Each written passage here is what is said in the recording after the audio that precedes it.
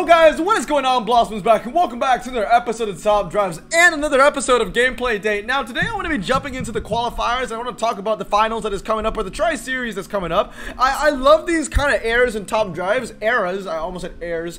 Ears. I love these ears. These Top Drives. What? Okay, anyway, I love these kind of eras in Top Drives where there's so many like prize cars up on the table. You know what I mean? Like, you have the old guard challenge where you're able to get either the Mitsubishi, which I still think is one of the best cars in the game, although the value has plummeted. I still think it's still one of the best because, you know, when you're starting from 100, when you plummet, you can be like at 95. You know what I mean? Like 5% is still big, but yeah, it's still a really good car in my opinion. You can also get the Audi Quattro, which is a prize car that I've been looking for a very, very long time. I couldn't get it the time it came out as a Tri-Series prize car. And then on top of that, you also have the Lycan Hypersport or whatever it is. Now, I want to say this. Usually when there is a new prize car out, especially for the Lycan Hypersport, I would talk about, like, I would do a prize car showcase. You know what I mean? Where I make heavily edited intro with, you know, nice paragraph biographies and all that kind of stuff.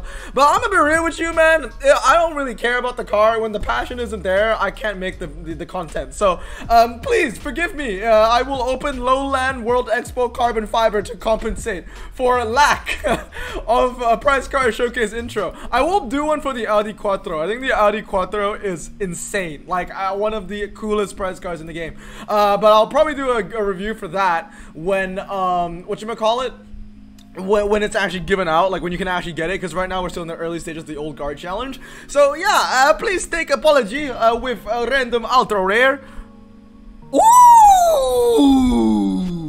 I like that. Hey, Porsche, yeah, I will take a pork as well. That is actually, I want to max that. I mean, I just made the video about, you know, epics I want to max, but oh, we take those. We take those. We take those. We take those. Oh, I kind of want to open one more. Nah, just gonna abstain. But anyway, Fenyr, it's not even called Lycan anymore. Fenyr Hypersport. I mean, this is really interesting, right? Because the Peugeot 908 RC is a fantastic car. I've never seen in a qualifier setting, we've seen epic prize cars, you know, being given out, but it's usually the lower end epic, you know? It was like the highest would be like 68, 69 maybe, like 67, 66, 65. This car means business. It means business. Hodge is being very generous with the Peugeot 908. At least that's what they want you to think. I still think that although this is a very good car, it will bring as much value as most tier 1 epics in a qualifier standpoint. What I mean by this is I believe that the final track sets are all going to be twisty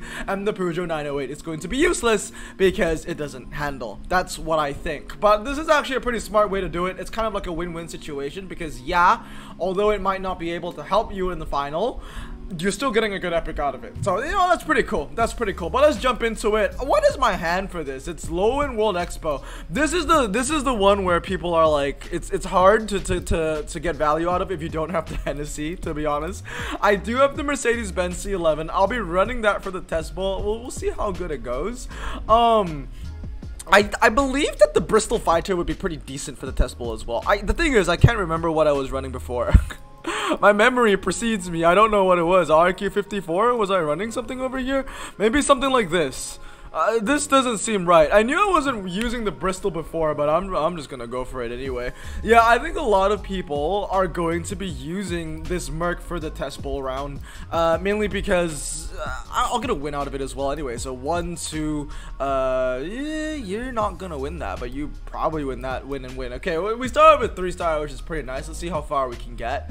I feel like if I don't have the Hennessy Venom, I'm going to be at a disadvantage, to be completely honest. So we'll just see how good we get. I mean, there is this one track set where it's nothing but drags, so I don't know how I feel about running like a super twisty car like the Lotus. I mean, what other options can we run without the Merc? We got RQ52. Oh yeah, by the way, I actually maxed No Nose car. It was the last like ultra I needed to max, so I decided to max No Nose car. I think we used a Let's Spree. Do I feel safer with this? Because the thing is, I'm not going to be using the Benz for the test bowl. There's a test bowl on every single track. This one even has 2. Maybe I should be running the Benz. I don't know. Maybe I should. We'll see. 1 win condition. you probably win, but you're not gonna win anything for me, Lotus Esprit. I just put you in here. I mean, I would say no pressure, but there definitely is pressure. Maybe I should be running the Merc. Maybe I should be running the Merc. Wow! Actually, you know what? I'm gonna be honest. I did not expect that to win. I mean, we take those. I was not expecting that. 3-star, cool. I know that this is majority fast, and like if you have the Hennessy Venom, like that, you're basically like golden for this. But I don't have the Hennessy Venom, so we'll see how far we can get. Go. All right, let's see. All right, so this is the one with the G-force. So this is where, you know, the Esprit Turbo would be a little bit better. Let's put it in here. I do want to see if Müller can actually beat the Hennessy Venom on a quarter mile. A part of me is actually thinking no. So I am very intrigued to see if it does. Alright, I'll put you here actually. I don't want to lose by too big of a margin. So there you go, 3 win conditions, and I'll put you on a loss. And the 1 mile will be interesting because I believe that the AC Cobra has better MRA, but I do have the higher top speed. So we do take the dub over here, only by 50. That Porsche 911 Turbo is on my wish list though. That's a pretty cool car. Pretty cool bean. Wow, we actually almost won that. And I think that's mainly because the Lotus is light. Come on. Oh, that is close. I mean, I'm gonna be honest, a part of me actually thought that the Hennessy Venom was gonna beat Müller, because honestly, the Hennessy Venom, this thing is ridiculous, dude. No upgrades, that's bone stock, and it only loses to my max GT2 RS by 0.06, and this has like 96 MRA. The Hennessy is amazing. It's amazing, but also at the same time, I also need to understand that, you know, whatchamacallit? Ooh, oh, it's so close. All right, we would take it in the end. Well, that's funny though, because that means that if Müller lost, we would have lost that entire race. So that race was a lot closer than you probably thought, or than I probably thought. Okay, World Expo. I'm gonna put back the Merc, dude. I feel like it. I feel safer with the Mercedes in here, so we're gonna go with this. Honestly, like, yeah, this is gonna be a good one. The only issue is that I won't be running the Mercedes on the test bowl. Well, I mean, like, I guess I could. But I'd rather, I feel safer having the Bristol Fighter on the test bowl. Like, I would feel safer having the Bristol Fighter as a ghost car on the test bowl, on my defense hen, you know? Because most people are going to be running this and then they realize, oh wait, we can't, we're going to lose against the Bristol. I want to keep the Bristol on the test bowl no matter what. I think that's where I'm going to get the most value out of. I'll win these 2 races over here. I'll also be able to win the 1 mile and the 0 to 100. But everything else I'm going to lose. I'm going to lose pretty heavily on the half mile, but I don't think that'll be fine, honestly. I win 4 races, so we'll be safe. It probably ain't going to be no 2-star, but we'll be safe nonetheless. 76, I'll take that as well. What's next? Porsche 911 versus Rezvani. Oh, 113? Okay, that's fine. Definitely no chance of getting a 2-star, but we are going to win. So that is okay. That is okay. This one's only going to be, I want to say like 60. Only 50. Wow, okay. You know, I'm starting to think that the Porsche, I might not be getting a lot of value out of this Porsche over here just because it's so expensive. The only issue is, if I don't use this, am I able to run both my Rezvanis? If I'm able to run both my Rezvanis, then yeah, we will have some value. Like if I can run something like this. RQ41 though, yeah, I don't know if I'll be getting more value out of this one, to be fair. RQ41, I mean, if I put in the Audi TT, that car, or maybe the Brooklyns. The Brooklyns would be better, you know, lower 0 to 60. This hand would be okay, but it would be tanking. It would actually be, you know what, the thing is, right, this Porsche, what is able to provide is that it's able to beat, like, cars like the Farboud, or at least cars like the Celine. Like, these Rezvanis are not going to beat the Celine, so I think I'll be running with the other option. I think that's a bit safer, honestly. So, what was the other car that I was using? It was an RQ65 that I could use over here, but I wasn't using that. I was using a Targa, and I was using the Merc. Yeah, I think I'll stick with this. I feel a little bit safer with this. I'm still like really happy, by the way, that we pulled that Porsche from that pack. Like I'm happy with that. I'm really happy with that. Okay, one, ooh, this is an interesting one. I'll get, here's the thing, I have a feeling that the Mercedes might be able to beat the Taycan. Seriously, I have a feeling, dude. I have a feeling. I want to do it. I do want to do it. Okay, I'll do this first. So that's going to lose. And then this one's going to win. This one's going to win. That's going to win. Let's see how good this Mercedes is. How high am I running off this Mercedes for? Let's see. Let us see. I'm interested. I'm interested. This one's only going to be my 50. That's fine. That's very, very, very close. Because the Exige doesn't have any upgrades into it. Even if it had like fully maxed out handling, I think I only would have lost by, I want to say 52 at most.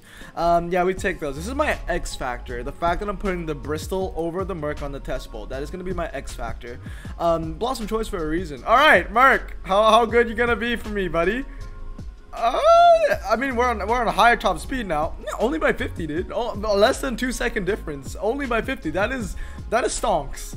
That is 100% stonks. All right, we take those. All right, 250. And next up, we're gonna jump to Mulholland Drives. This one, I mean, once again, like, this goes out to all the haters that say that Blossom Choice is only for clubs, because 75% of this hand is built up of Blossom Choice cars, and this isn't even clubs. 75% I say, because I'm not counting the prize car. It's just not fair to call the prize car. So we got, you know, 1, 2, and 3. This is why you get duplicates of Blossom Choice, dude. I'm undefeated in this event for a reason. The Acura RSX is amazing.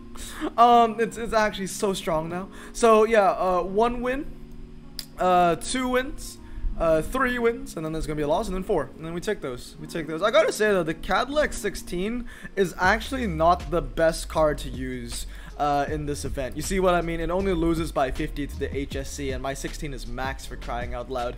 It's not that strong. I'm gonna be honest. The Cadillac 16 is not the best option here. The main thing about it is, you know, if you really wanted, you know, value of the Cadillac 16, you would need track sets like the one we just saw. What was it? The one in the finals where there's a test bowl in every single track set, or a 1 mile or a drag. That's when you would get optimal value, because like against a twisty circuit, even though there's a drag, or against a hairpin road, I can guarantee you that the 16 is still going to lose to the GTR, and it's still going to lose to the Acura DNX. It's just, that's how sad it is. So first of all, let's ring out our win conditions over here. So we're gonna have 1 win condition in the hairpin, which is nice, and then we're gonna have 2 win conditions, and then we're going to have, I believe karting might win, but the 0 to 60 difference is a little bit concerning. So I'm going to put you here, put you here, and put you here. And at most, it looks like I think I'm going to be drawing 100 to 100. I don't think the Cadillac 16 is going to beat the Nissan. I don't know. I don't feel optimistic about it. So let's find out. All right, Cadillac 16. Yeah. You see what I mean? It's a draw, isn't it? Yeah, 100 100. You see what I mean? Like, that is sad. To be fair, I could make the hand better by putting in the Acura DNX. I think this would honestly be a better option. Take out the Crossfire and then put in the other Crossfire. I think this hand would be better. So yeah, let's revisit this again, and this time we should be able to pull out the win, because we got a draw. We got a win, we got a win, we got a win, and we got a potential win on the karting circuit. We'll see how good this Acura RLX actually goes. Karting circuit is a little bit less heavy on the on the handling, so we'll see. We take a win out of this, man. In Mitsubishi Evo 8, we trust. That car is a banger. This one, let's see. Yeah, okay, yeah, the 0 to 60 difference was kind of night and day over here. The RSX had, it was way lighter, way lighter, handled better as well. But yeah, I wasn't feeling too confident about that one. This one's going to draw, and then we'll win the last race. So maybe it is better to run the Acura DNX over the Cadillac 16. This isn't much of a Cadillac 16 event. Unless you get that one track set with the 1/4 mile and the 1/2 mile, then yeah, I can say that you can definitely get value out of that one. Alright, next one, let's go. Is it going to be 1/4 mile, 1/2 mile? No, it's not. Is this the same? No, it's not as well. I mean, once again, I see the same... This is just the same tracks. This is almost the same track. The only difference is that there's no hairpin road. Everything else is the same. Literally everything else is the same. The only thing that isn't here is the lack of the whatchamacallit. The lack of the hairpin road. This is literally the same as the last track set as well. Alright, so Acura DNX a tie, 150. There you go. Easy. Just like clockwork. 22 to 0. I wanna just focus and keep that undefeated run going. Every time I have an undefeated, you know, kind of event, and I make a gameplay video out of it, it just goes to shambles. The Bugatti would be a really good car for this event, to be fair. The Bugatti would be a very strong one. It's just that the Bugatti takes so much RQ. So once again, we get a win condition here, a win condition here, here, and here, and we only lose on the twisty circuit, we're gonna lose by more than 50, but less than 100. That's what my guess is gonna be, less than 100. Yeah, only 50 even. That is super forgiving. I gotta say, twisty circuit, probably one of the most forgiving track sets. So if you want to lose on the twisty circuit. That's what I'll say. And then we take a 2-star out of that as well. Last but not least, we're gonna join 70 cool coupes. This one you need 3 off-road cars, because there's like I'm pretty sure there's a motocross. Yeah, there's a motocross in here. Yep, there is a motocross in here. I mean, right there in our faces, there's a motocross. There you go. The Ford Escort would be a relatively strong car, I would say. But I don't have it maxed anymore, so I don't want to use it. So motocross, I'll put you on the quarter slalom. I want to see if the Alfetta actually beats the Datsun on the motocross track. We'll see if that works. And yes, it does. It was really staccato and jittery at the end, but we take those. I'm still running off that high of that Porsche pool. The thing is, I love, and everybody knows this, I adore Porsche. So for that to be a Porsche pool was amazing. Like, I know it could have been like a Farbowed. I know it could have been, you know, maybe a better Epic. I don't care though. It's a Porsche. I love Porsche. That's just me, you know? If it's a Porsche or if it's a Mercedes, I'm a happy camper.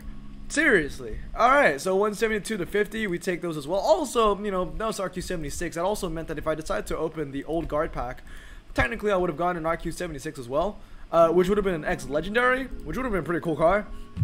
But I'm out of epic tokens anyway, so it's not like I need to insta-max that. So, what's next over here? 1, 2, 3... Guys, I'm sorry, I can't think of the gameplay right now. All I think about is that Porsche. After this race, we're gonna look at that baby. Okay, we're gonna look at that baby. I am so happy. Like, okay, 3-star, cool. Moving on, 3 and 0. We take that. All right, 1, 2, 3. Cool. All right, thank you. Oh yeah, that's an uncommon that went down. I think that guy's name. What's that game? I suck at the game. I'm pretty sure that was his name. Yeah, I suck at game. Okay. Anyway. Where is that beautiful? Oh my god, add and lock, please. I know it doesn't handle very well, it really doesn't. We're getting about 95 handling, which is like but I don't mind it. It's pork. Okay, so World Expo, all cars. I just wanted to see what were the other RQ76s I could have gotten. Not the first RQ76 I've unpacked. Never mind. It was the first RQ76 I unpacked. I thought this was 76 as well, but it's 77. So instead of the Porsche, I could have gotten this Lotus Exige Cup, which would have been sick, absolutely sick. The Ultima would have been really cool as well. But definitely, like, yeah, this is amazing. I would have definitely chosen the 911 over this one. This is probably the most boring RQ76, the RS6. The Macan is cool though. I do want the Macan. You know, the Sportback. I mean, if it's an Audi, it's boring. That basically is what it is. So let's see how it fits in my collection over here. I really want to max that. Oh, I'm so happy with that. 2012 4-wheel drive, and it's not been useful in any tri-series yet, so I feel like it will have its day eventually. I think it's gonna go down to about 3.995. That's my guess. 3.995 4-wheel drive. It'll have its niches. Not the best thing in the world, but it'll have its niches. How heavy are you, buddy? Oh, you're light. I want to see, okay, 4586, because I want to see how it compares to the Bentley Continental, which is very heavy. So 4586 compared to, where is it? Great Exhibition. Oh, it's 3.9. Oh, wow. The 0 to 60 of this Continental really is that low, huh? Okay, fair enough. I just didn't remember that being that low. Yeah, but it's insanely heavy. So what's the 0 to 60? Isn't it 3.3? Oh, yeah, I think it is 3.3. 3.3, I believe. I do have this max. I just can't remember. My car's... Yeah, 3394. Okay, anyway, guys, that's gonna be it for today. I hope you enjoyed today's video. I mean, the pack was amazing. That was all I could think about. The pack. Hope you guys are good. Everyone, stay safe, wash your hands, and blossom out. Peace.